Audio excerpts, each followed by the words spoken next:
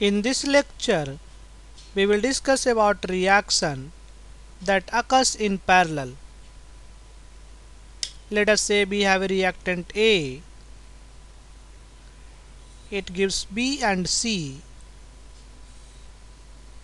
by two parallel paths. Rate constant for first path is K1, for the second path is K2. Both are first order kinetics.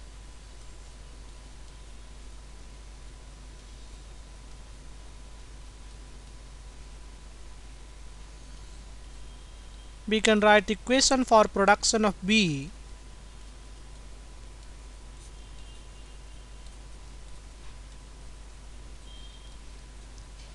for production of C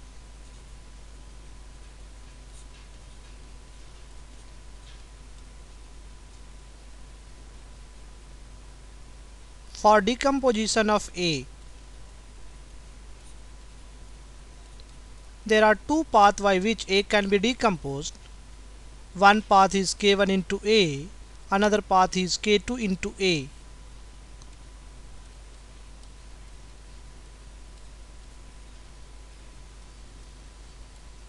So we can write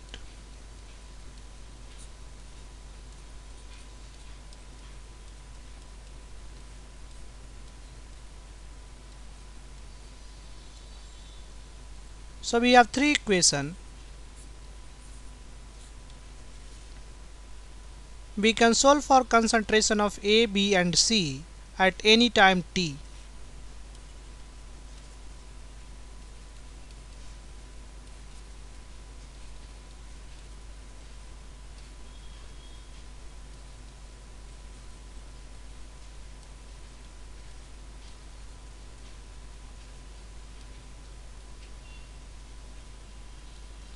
Equation 1 and 2 are dependent equation.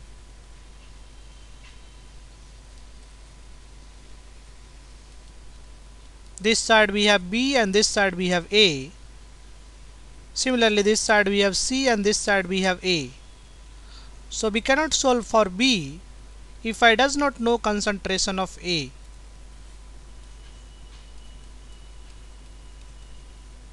For B or C even,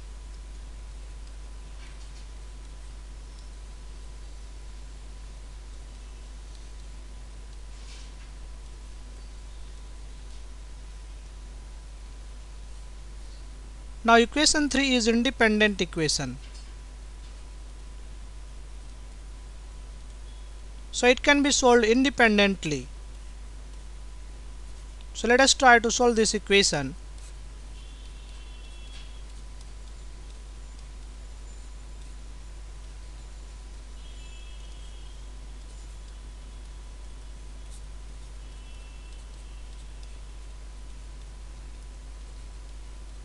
So we have assumed K1 plus K2 is equals to new constant, and this is K effective.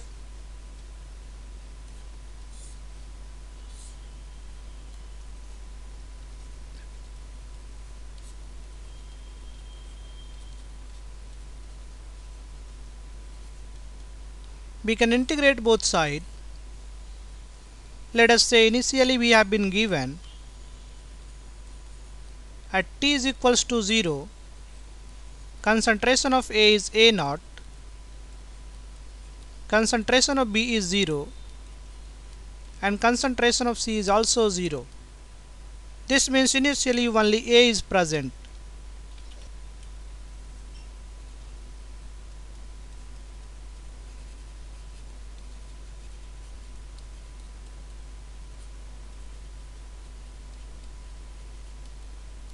So now we can integrate. When time is 0, A is A0. When time is t, A is At. So we can say At is the concentration of A at any time t.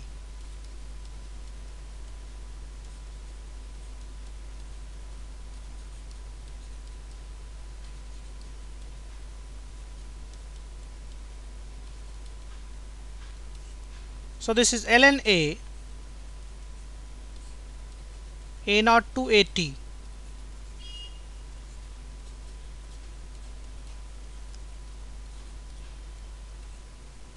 So this will become upper limit minus lower limit.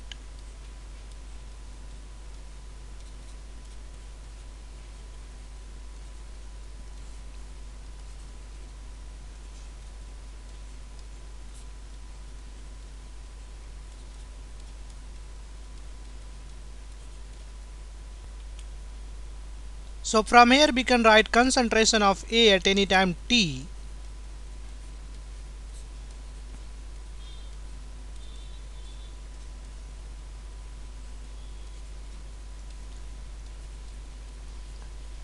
So AT is equals to A naught e to the power minus k effective into t.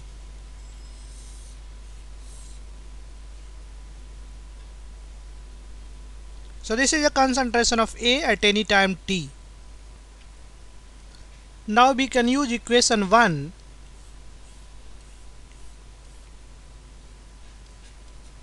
that is dV by dt is equals to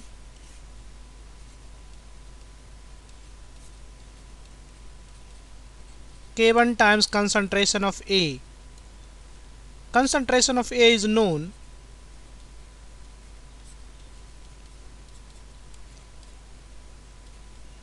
A naught e to the power minus k effective into t.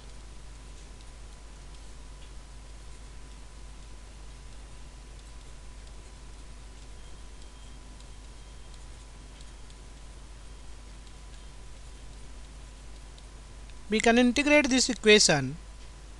Initially we have 0 concentration of B at time t is equals to 0.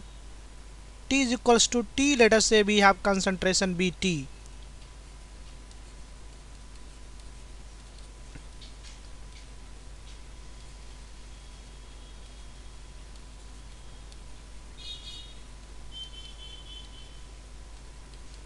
So we can integrate this side, we will have concentration of B at any time t.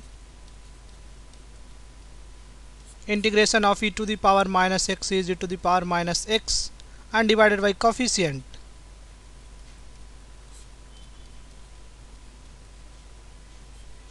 Limit from 0 to t.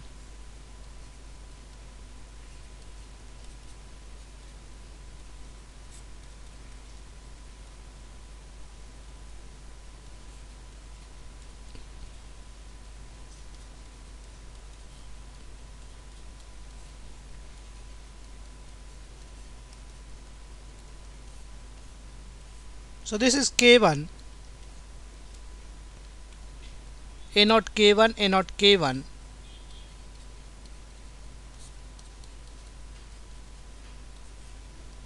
When we have t,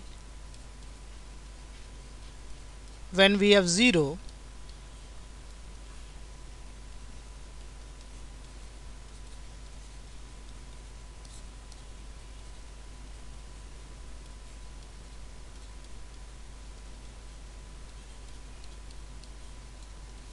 so we can calculate concentration of B at any time t, and this is equals to A naught K1.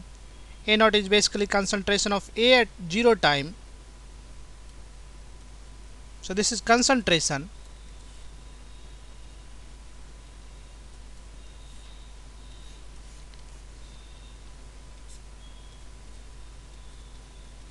We can multiply by minus sign.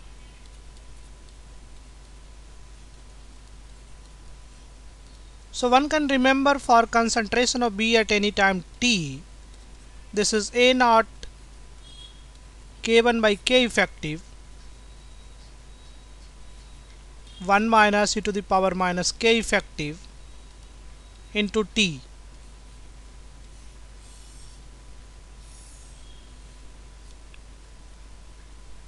Now we can solve equation 2 for concentration of C. If you see, equation 1 and 2 are very similar. Only thing is, in place of K1, now we have K2. In place of B, now we have C. So we can finally change the solution. In place of B, we will have C. In place of K1, we will have K2. And other will remain same.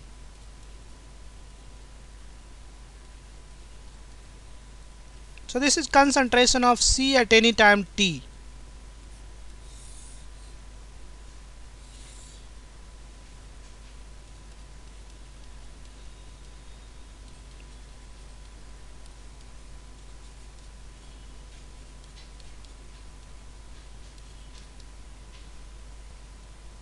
Now these two equations can be used to find ratio of concentration of B and C at any time t. So let us find concentration of B divided by concentration of C at any time t. So we have A naught K1 by K effective, and here we have 1 minus e to the power minus K effective into t. A naught K2 K effective 1 minus e to the power minus K effective into t. So we can cancel these terms. So this ratio is constant, that is K1 by K2. So this is true for any time because this is independent from time. So ratio of concentration of B and C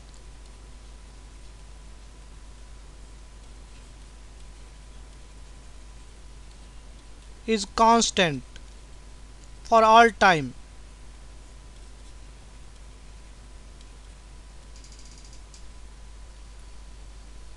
We can also find effective half-life.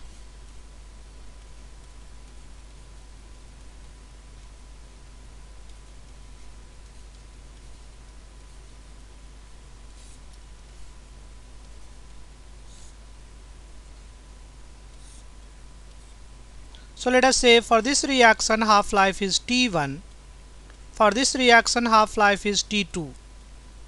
Both are first order reaction.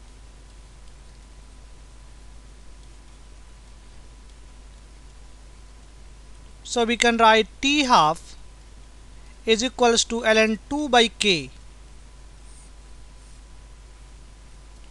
So for first reaction we can write T1 is equals to ln2 by K1. For second reaction T2 is equals to ln2 by K2. We have said K effective, that is K1 plus K2. So we have K effective is equals to K1 plus K2. Let us say effective half-life is T.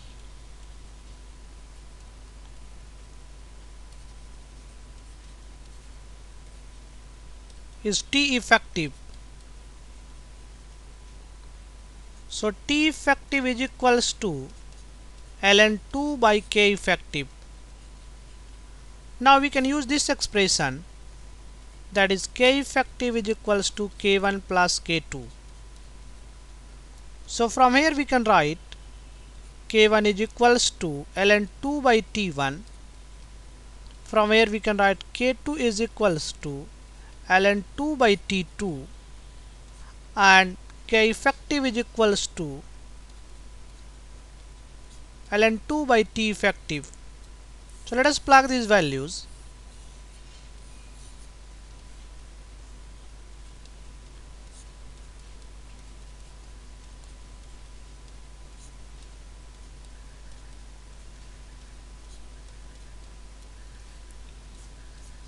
So we will have 1 by T effective is equals to 1 by T1 plus 1 by T2.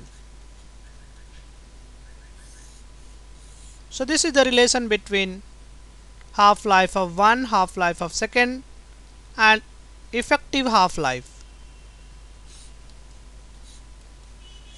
So in this lecture we discussed about parallel reactions.